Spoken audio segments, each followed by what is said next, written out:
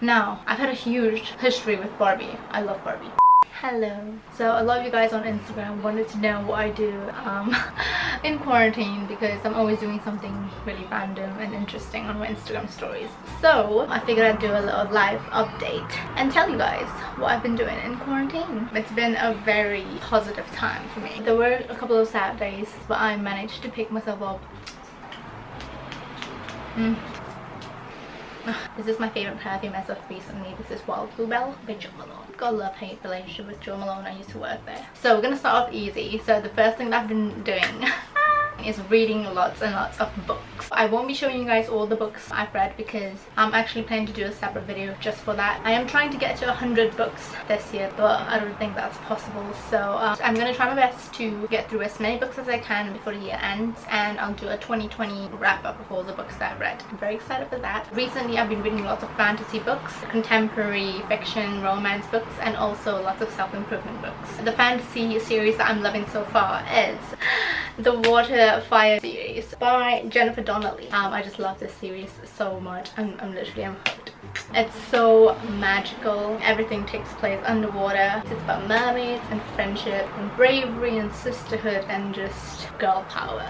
It's amazing. A self-love, self-care book that I recently read. It's called A Self-Course Guide by Ankita S. I rated that book 5 stars. It's really good. Really, really good. If you really want to know how to truly love yourself, give that book a read. It's pretty good. The books that I'm currently reading are 2 books. The first one is book 2 in the Waterfire saga. This is called Rogue Wave. I'm like 4 pages in, yeah, and I'm loving it so far. Just like my bookmark.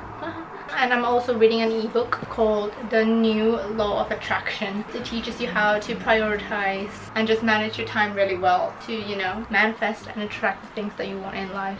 It's really good. Highly recommended. Second thing that I've been doing in quarantine is lots and lots of self-reflection. Recently I was talking to my aunt on the phone. If you guys follow me on Instagram, you guys would have probably seen this. My aunt is a very high caliber woman, and she basically gave me a whole lecture about how I could be so much better and, you know, how I could improve and stuff like that. And she basically said I had lots of things that I have to improve on. She really gave me the extra push that I needed, I guess, to really, you know, level up my game. So I've always been very into taking care of my body and my well-being and just my learning and growing in general. But just a couple months back I felt really stagnant. I felt like I was plateauing, so I wasn't improving. I was just kind of going through life, and whenever you start feeling that, it means it's time to change and challenge yourself and upgrade. So I started a new journal, noting down all the things that I could improve on. It's right here. I'll show you guys later. This was what I pictured myself having as a 14-year-old. But now that I'm here,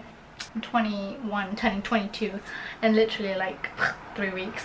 Now that I'm here, I just want more. I have new goals now. So yeah, my aunt was also asking if I've got a boyfriend. Obviously I said no.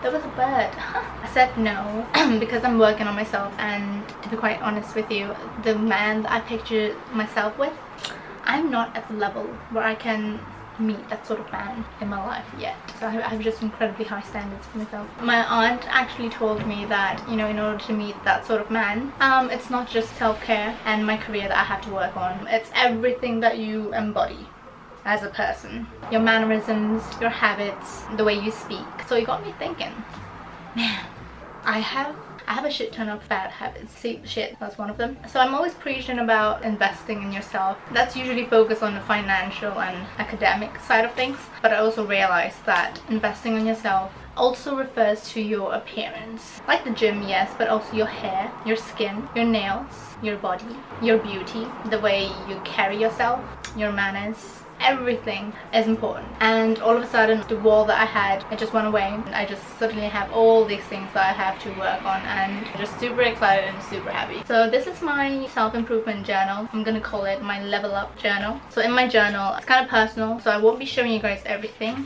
The first page I have 11 goals at the moment. Can you guys see?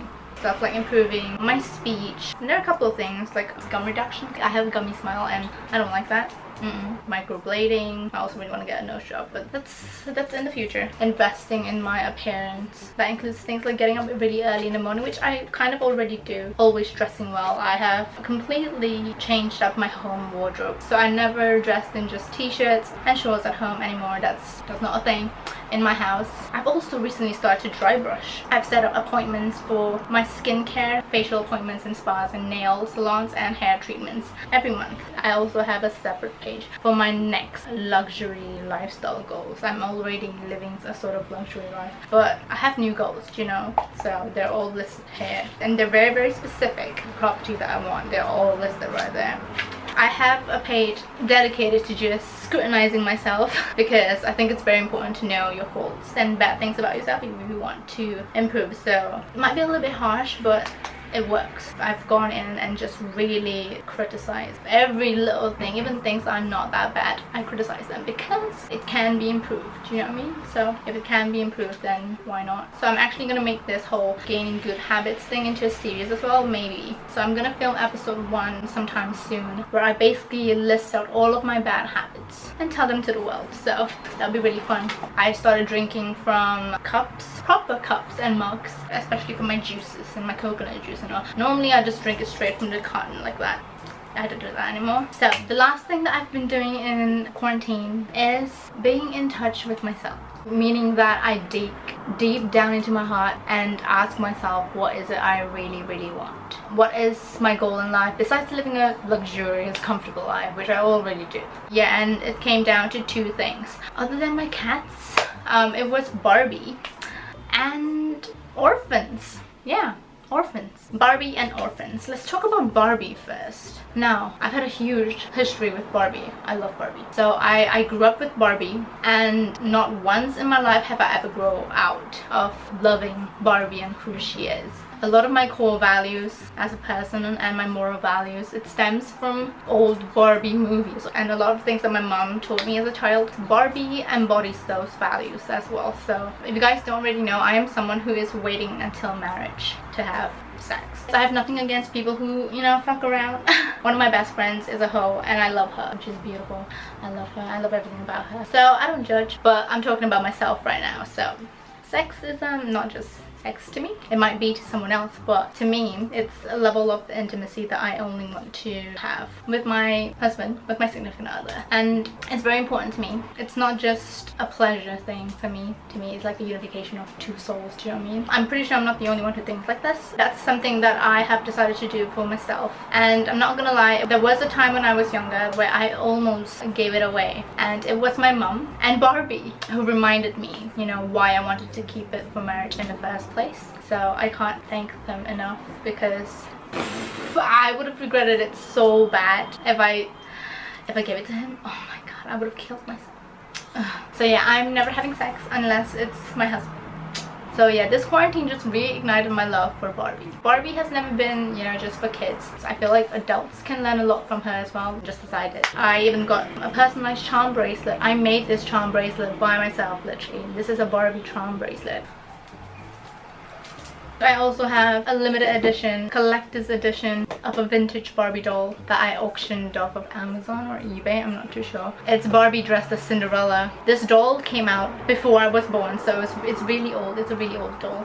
If you guys want to know the reason why I'm keeping it for marriage, let me know in the comments below, and I'll think about making a video about it. Now, orphans. Okay, so if you guys don't already know, I have a really soft spot for orphans. I might not like having kids, but I love caring for orphans. I first met an orphan boy when I was 14 in Indonesia. I went to the local orphanage for volunteering work, and this boy kept calling me mama, and I found out that he was actually abandoned by his mum when he was really young. And during my time there, he got really attached to me. So when it was time for me to leave, he just started crying and running after me and calling me mama and just yelling and yelling and yelling. It was really just heartbreaking to see that. So ever since then, my love for orphans just grew. Last year for Christmas, I went to an orphanage nearby, and there was this huge Christmas tree with little cards on them, and I was like, oh, that's pretty. So I took a closer look, and I realized that all these little cards were the wishes of the children in the orphanage. I took down all the cards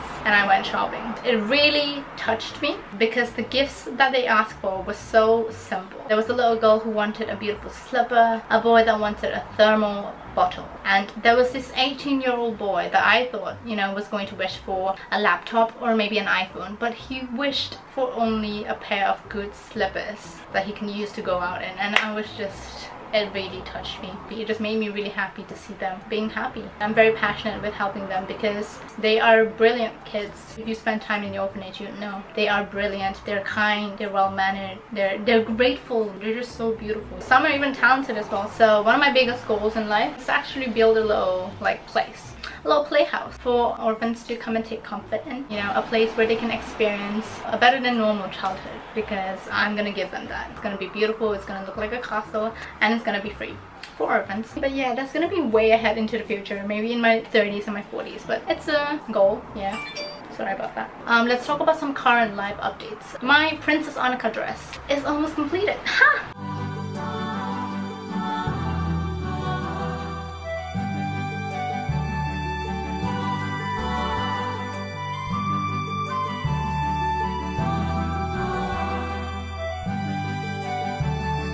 Very pretty, very beautiful, sparkly. I love it, absolutely love it. I still have to add a couple of ribbons, and she has a little embellishment, like a little star with a ribbon, so I'm gonna have to do that, and I might add a little bit more embellishments to the bodice area. But it's almost completed, so I'm very excited. I can't wait to move on to my next Barbie project. Oh, and also the new company building that I was talking about in one of the episodes in my Rags to Riches series. It's finally completed. Anyways, I will continue with the series once the lockdown is kind of eased up a little bit, and I can, you know, freely go about and just giving you guys a look around. Some of you guys have also requested for a video on time management and also how to gain business connections, so I'm planning to film that very soon.